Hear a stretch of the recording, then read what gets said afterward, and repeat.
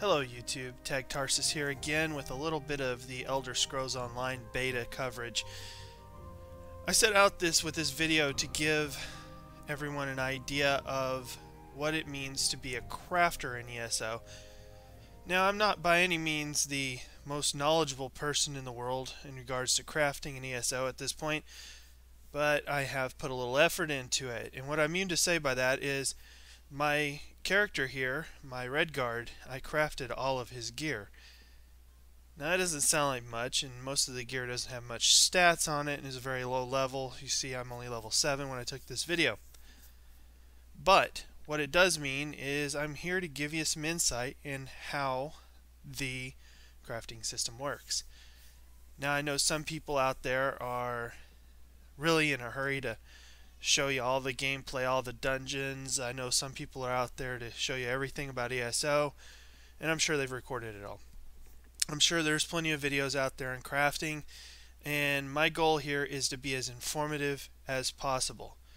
I'm going to try and give you helpful ideas in regards to crafting and things I've picked up on that might help you hit the ground running come launch.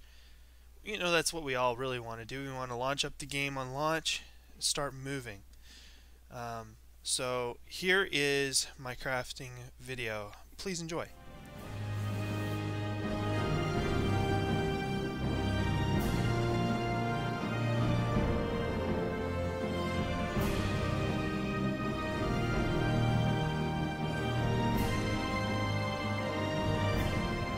You will notice that I'm a level 7 character.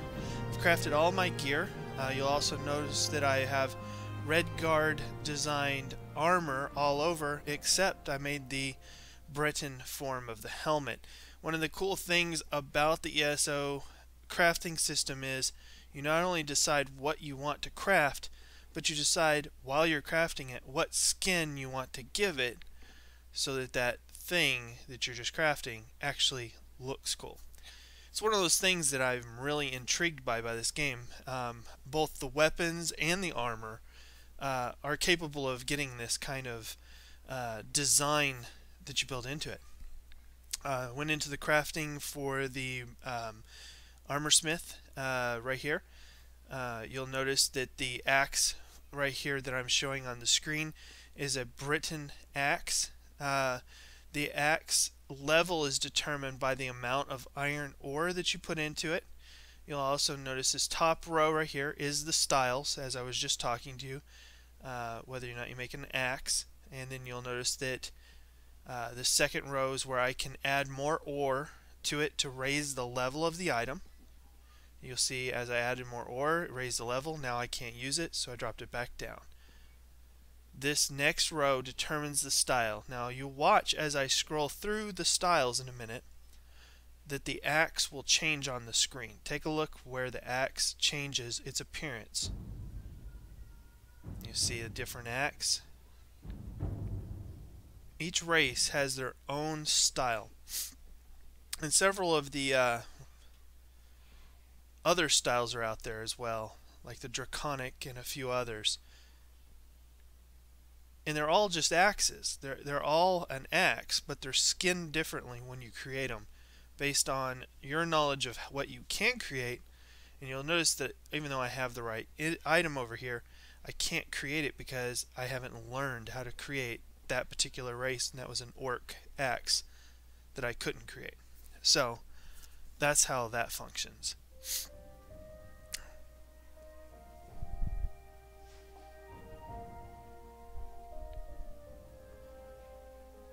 This same type of thing actually occurs with the crafting of the armors as well. Now I'm not going to show you all of the armors because you know the boots are different and everything, but I will show you just watching the chest piece alone, the way the chest piece changes as I change the style of the chest piece.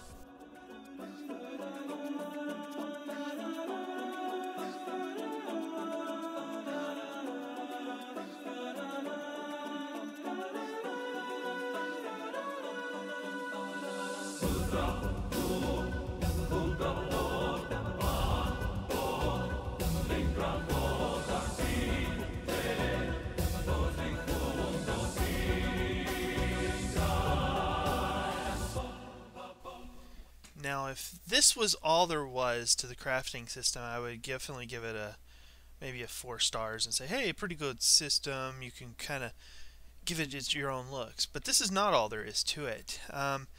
They've made it to where the crafters themselves have to put effort into learning their craft. And what I say by that is there's now research. As indicated on the screen, or will be in just a second, what it is the crafting system.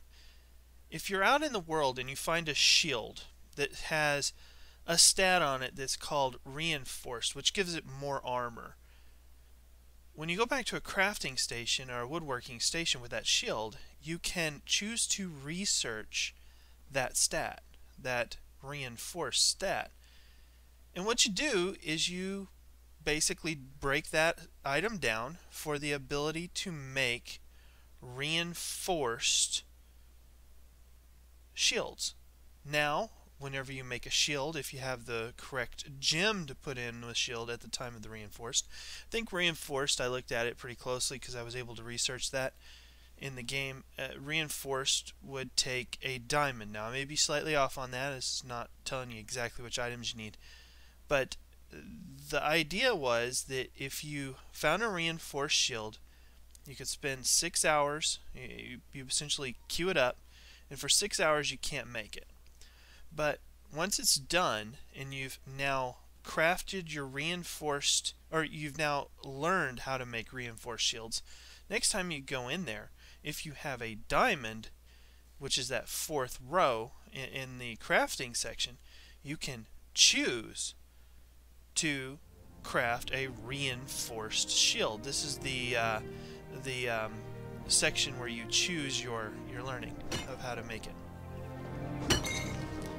Now, I showed this next portion just to show I created a brand new character. I went out and I had done very little in the Ebonheart Pact section, and literally I just showing this to show you that there were mining nodes everywhere. It didn't take me very long to make and craft a full set of gear for myself. Essentially, I was level 3 by the time I went back to the crafting stations. There's one in each of the starting little islands that they give us. And what I did is I went back as a novice crafter. I went back into the city and I sat out to make a set of armor for myself. Now, the thing I want to point out to you is I was still in the basic armor they give you when you start the game, like cloth, tattered rags, nothing, straight out of the prison area. What I did, I went out and I gathered a little bit while I did that first quest. I think I did maybe a quest and a half, and I went right back to town.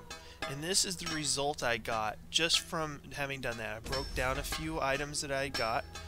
What you do is you go into the 3rd tab at the top, and then after I had gone, I'm not sure why I was looking at the research tab there, but I was showing you the research tab, which I was showing you a minute ago. But then I went and I didn't have any more armor to break down, but I had all this iron ore. So I double click it, it puts it down there, and then you start crafting it. It shows how many bars you get, ingots you get for making it. So I made several until I ran out of iron ore, and then I went out and started actually crafting my gear. The first step was to make sure that I had the flint that was needed to craft the gear, because that's what makes it Aragornian, which is the lizard people's gear. So I started making my gear. I made my chest piece, which I would have to make it a level 1, but you'll notice the stats on it are far superior to my cloth rags. So I thought, what the heck, I'll do it. I haven't really put much into it. So I made my boots. I think this is where I made my boots. Yeah, I made my boots. I made my gloves. Yeah, I did make gloves. Here in a minute I'm going to run out of ore, and you'll see what I'm talking about. Where I went from no gear though to all of a sudden I'm out of flint. So I needed to go buy flint from the Ah, our mysterious blacksmith guest. vendor, so I went over to her and My I husband bought Holsgar more was the one who flint so I found can you. make more gear that's If you're specific looking to my buy race. supplies, you've come to the right place. So I bought a bunch of that, went back over, and I started to craft the rest, and then I realized I don't have enough ore to continue to make a bunch more. So I did make the pants. So I made me a not quite a full set, but I made me a set that was very significant for the level that I was, because I was coming straight out of these tattered rags. So the reason why I showed you this, and I didn't cut out a whole lot here, is because I wanted it to be notable that you could go from start of the game, just launched, to wow, I'm so well geared that this is great. That's what I wanted to show you with this. I wanted to show you somebody who went from nothing to a lot, and I wanted to show and prove to you that you could do that too.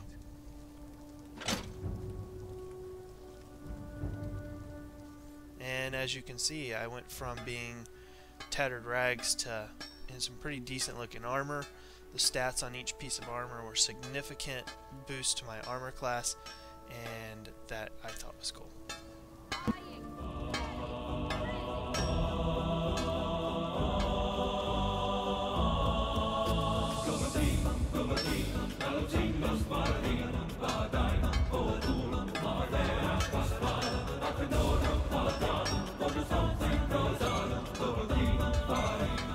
Now this next part of the video is video I took just a few minutes after the video that we just saw.